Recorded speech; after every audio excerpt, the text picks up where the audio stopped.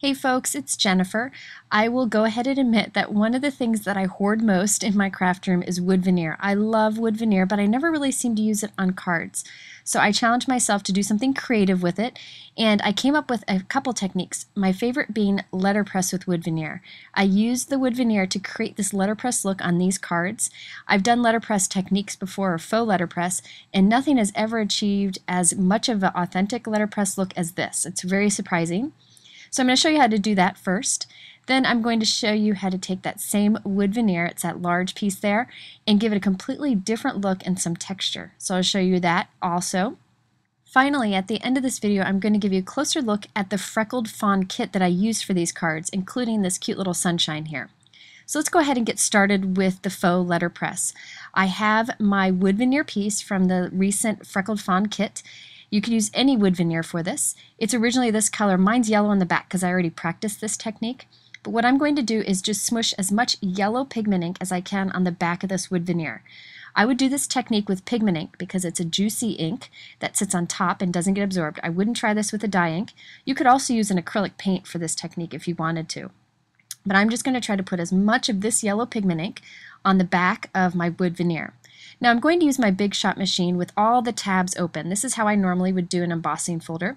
I have my tan embossing mat from Spellbinders. It's a nice foam mat. I have a piece of heavyweight cardstock. This is 110-pound white Neenah cardstock. And I'm going to put my wood veneer ink side down onto the paper.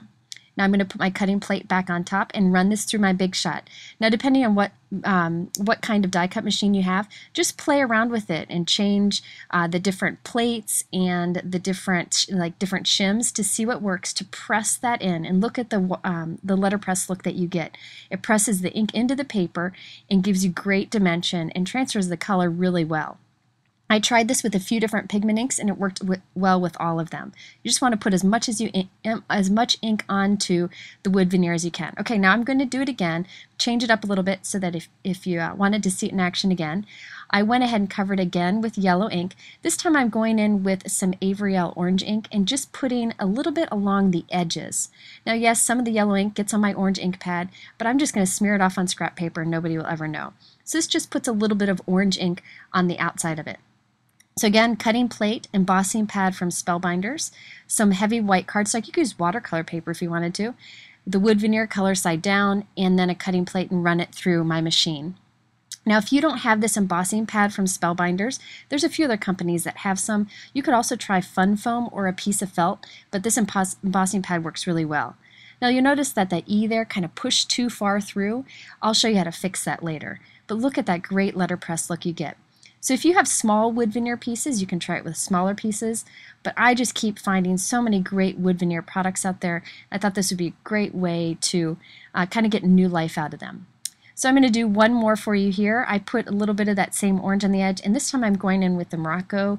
It's like a real vibrant orange color from Luxe, and I'm going to put that ink right on the edge just to show you can get lots of different colors in this. You don't have to only use one solid color. Now again, I wouldn't try this with dye ink because the wood veneer would really just absorb the dye ink and it wouldn't work as great, but these pigment inks work really well for it. It's a great way to get more out of your pigment ink. Okay, so now I'm going to run it through one more time. I'm using my die cut machine as I would with an embossing folder, and just instead using the mat, the embossing mat, and my wood veneer. So the wood veneer is just pushing so hard into that foam that it gives a letterpress look to the paper. I do want to try this also with watercolor paper. I think the texture of that would be fun too. So there we have 3 quick cards that I used with that wood veneer piece, and I could make a ton more. So you can see the great letterpress look you get when I kind of tilt this in the light here. Now as I mentioned, some of the letters pushed a little bit too far through, like on that E there. So here's the trick I did. I just kind of pushed it down a little bit with my bone folder and kind of rubbed down any edges that were sticking up a little too much and got kind of rough. Now I have a sanding block. I'm just going to sand away the top surface of that and then use an eraser to smooth it out, and nobody will ever know. And there we go. We have letterpress from wood veneer. And I'll go ahead and quickly do the same with the other cards I did. By the way, I just trimmed these pieces down so they would fit on the front of a note card. When I was creating them through the die cut machine, I wasn't really planning what I was going to do with it, so I needed to trim it down to center it up. Now once these were done, I just put them on some top folding note cards. I have 3 note cards here. On the left is the Avriel yellow cardstock, in the middle is Simon Says Stamp Fog, and on the right is the Surf Blue from Simon Says Stamp. So I just kept it simple. You could add so much more to these, but I thought simple was best with that letterpress technique. Okay, so now that we did the letterpress technique, I still have my wood veneer I can use on another card, so I'm decided to use it on this card here and add some color and texture to it.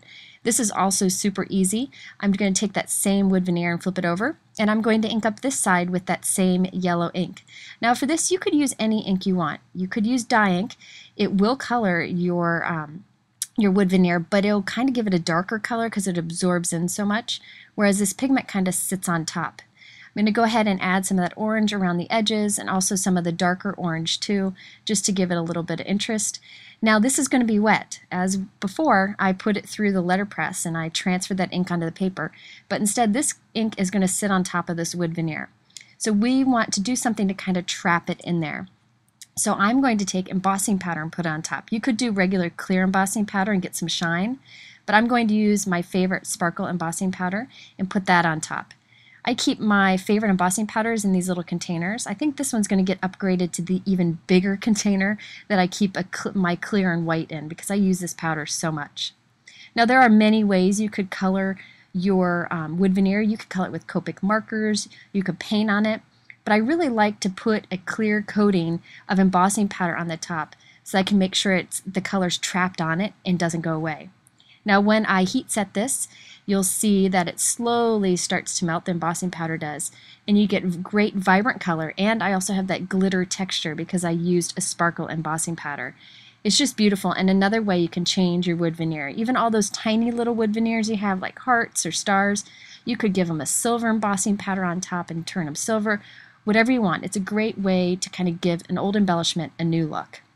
I'm going to go ahead and dry the back too because there's probably some ink left over from the last technique we did, and there we have a fun new look for our wood veneer. Since I kept the other cards pretty simple, I decided to add some fun to the background of this card. And I used a stencil to create that cloud background. This stencil is from Judikins and it has a variety of cloud borders that you can kind of rotate and use in different ways. Now in a few minutes I'll mention how you can get the same look if you don't have a stencil like this. I just temporarily taped my paper to the work surface so it doesn't shift around, and I'm going to start at the bottom and work my way up. So I'm going to position the stencil so that I have the cloud border I want along the bottom here. I'm just going to tape this down so I don't get any ink where I don't want it on that top part of the stencil. I have my ink blending tool, and my Distress Ink and Tumbled Glass is a great soft sky color. I'm starting with the blending tool on the stencil and I'm pulling it off onto the paper. And this gives you a nice defined edge without too much color, so you still have some white showing through around the clouds. You can see how quick and easy that is to do. Then I'm going to peel this off and go ahead and kind of flip and rotate my stencil around until I get another border that I want to add to this. And I'll just work my way up. Now if you don't have a stencil like this one, maybe you have a cloud die, and you could die cut a piece of paper, lay it down and ink off the edges like I'm doing here. If you don't have a cloud die, you could just hand cut a cloud. So just hand cut some little puffs of a cloud and you can use that for the same technique. You can also try this with other kinds of inks, but I'll tell you the Distress Inks really work so well for blending, but you should be able to achieve similar results with other inks too. I think I'll use this stencil a lot with lots of the cute little critter and people images that are out these days. And another thing you can do with this stencil is use it upside down, and you can get waves too. So stencils aren't that much money, so you can kind of invest in it and use it over and over again. It's a pretty good investment. Now one of the things I like about Distress Inks is they actually stay wet for a little bit so that you can quickly add embossing powder to it and get a subtle embossed background.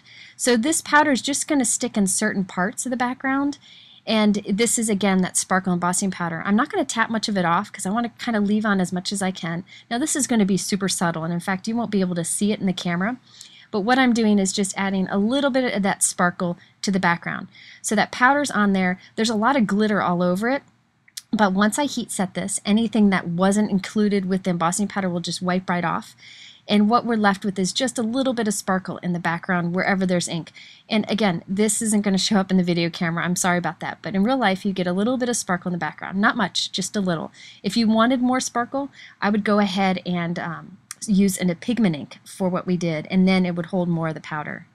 Now I put a white circle behind this so that white would show through that greeting, and I'm putting some adhesive on the back of my wood veneer to glue this onto a piece of teal colored cardstock.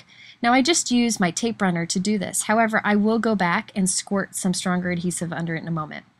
Now after I glued that down, I decided I needed to change things up and wanted a white mat around it. So I just peeled it up, glued this onto white cardstock, and I'm using my long Fisker scissors. These are great for matting, to just trim a quick mat and then add it to the card. I don't know. I felt like it needed a white mat, but now that I'm looking at it, I don't think it really needed it. I don't know. Who knows? But it is just a card after all. Okay, so now that I've got that glued down, I'm going to put that stronger adhesive under it. I have my multi-medium from Ranger, and I'm just going to squirt little drops under some of the wood veneer here and there, and just that little bit will be enough to hold this in place as I put this through the mail to a friend. Now I decided to add a fun little red heart on here. This is from that Freckled Fawn Kit that wood veneer is also from. I love these little enamel hearts. They're just so cute. I'm going to stick this on the bottom here, and there we're done. It's a pretty quick and simple card with lots of fun techniques on it. I mentioned earlier that this wood veneer and this little heart are from a recent Freckled Fawn kit. Now their kits are very unique. They're not like others. They're filled with lots of great embellishments. So I thought I'd give you a peek into the recent one where this wood veneer is from. Now these kits always come in some sort of cute container. Right now it's this cute little plastic zipper pouch that is incredible. Look at all the different patterns that I've collected. I use these for kids' things, my daughter's bows, my son's toys, my checks and receipts. And another thing you can do with them is you can fit things in there for a card, like a stamp set will fit in there, so you can kind of plan out a card, keep it in there for when you're ready to create. These kits are filled with unique embellishments, like these wood veneer pieces. I used the one on the right there. This is perfect for project life or for card making. There's almost always a cute roll of washi tape in here. Now, there are always unique embellishments too that I haven't ever seen anywhere else, like these flat paper clips. I like the look of paper clips, but I don't like the awkward bulk. These are flat, and look how cute they would be to stick on a card. Also, the little heart enamel pieces that I showed you before. Now, another thing I like about these kits is you get some unique embellishments, but you don't have to spend like $6 on a pack of a ton of them, because really we don't need a ton of them. We just need a few, like these little cork stars that are super cute. So it's a nice kit because you get a bunch of different things, but not too many of one thing. So this is another one of my favorite things in this kit are these cute little, they're these soft plastic little embellishments that would work for card making or for project life. Now these kits also always have a stamp set in, and they're actually made by Hero Arts, so they're good quality. I thought this Rise and Shine was cute. I cut off the Rise and just stamped Shine, and then I used that little Sunshine. I layered it up with some sparkle embossing powder, and I put some googly eyes on. I thought that was a quick and simple card that would be perfect to give to my daughter. So there's always some sort of cute stamp set included in a mini stamp set. Now also I thought that this would be cute. A lot of times the stamp set kind of goes with an embellishment that's in the kit, so like this little smiley face would work perfect in the center of that sun. I love these little star gems. There's always something cute like that. These are vellum letter stickers, so you could use those on a card or on a scrapbook page. There's also a set of chipboard shapes that would be fun for any kind of playful project. And then there's, again, another unique embellishment. They're like these little cameras that are in white and red, and I think there's 4 in there. Quite unique. It'd be cute to stamp smile under it or thinking of you or something for a simple card. So again, I've stuffed a ton into one video, showed you how to do letterpress with wood veneer, how to change the look of wood veneer with colored ink and embossing powder, and also a peek into the Freckled Fawn kits. If you're interested in the products that I talk about, I always link below in my YouTube description to multiple stores, and over on my blog at jennifermcguireinc.com I have much more information. And if you like the ideas I shared here, please let YouTube know by giving me a thumbs up and hit the subscribe button, and please stop back by again for another video. Thanks so much for watching.